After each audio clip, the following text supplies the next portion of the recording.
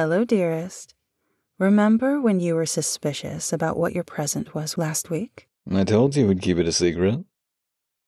Sorry, love. It wouldn't be a surprise if you found out. But it was really cute how you'd sneak around, trying to peek and listen in. Yes, adorable.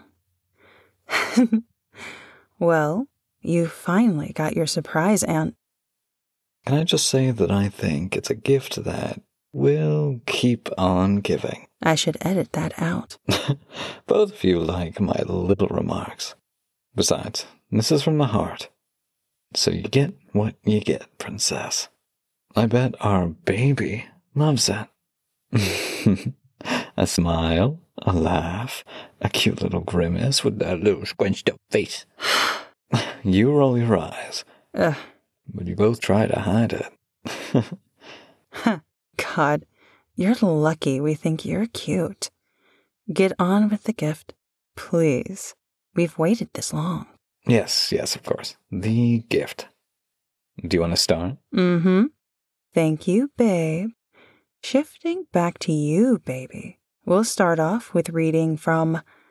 Oh, God. Lane, you're just vibrating with the answer. Go on. Sorry. Bean juice makes the brain go brr. No more before we do the others and... Not yet. Oh, oops. Well, you start it then. Sure. You're so smart, love. And how you like our use of words and our voices. I mean, being with two VAs and all.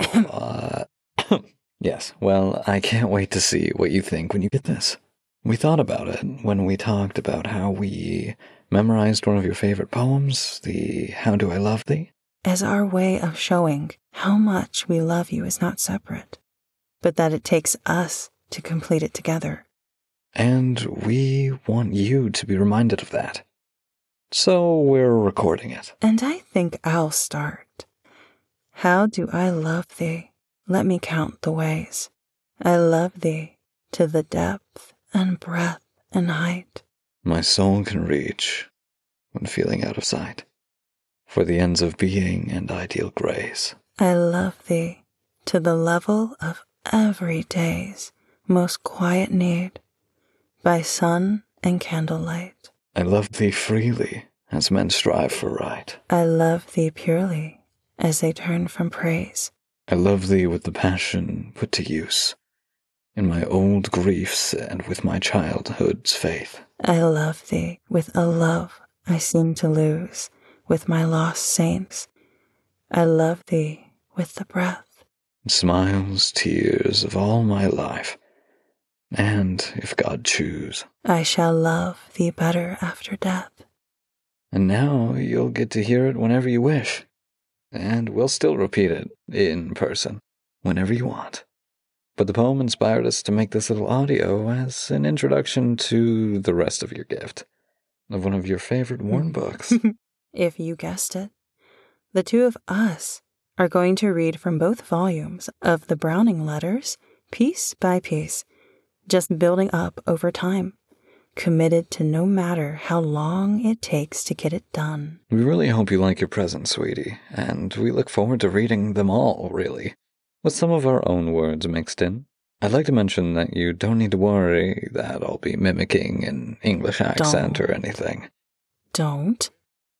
We're reading it as ourselves. Oh my God. To you, and not acting them.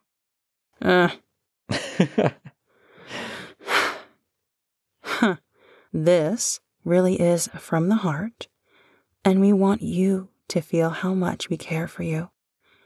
I see why you like them, and we wanted you to look forward to each audio that we complete. Yeah, it really adds to their story. I like how much there was love between the two poets, and how you drew some parallels with us and them. Again, we want you to feel that care we have for you through the letters, and with our words and voices. As ever yours. And ours.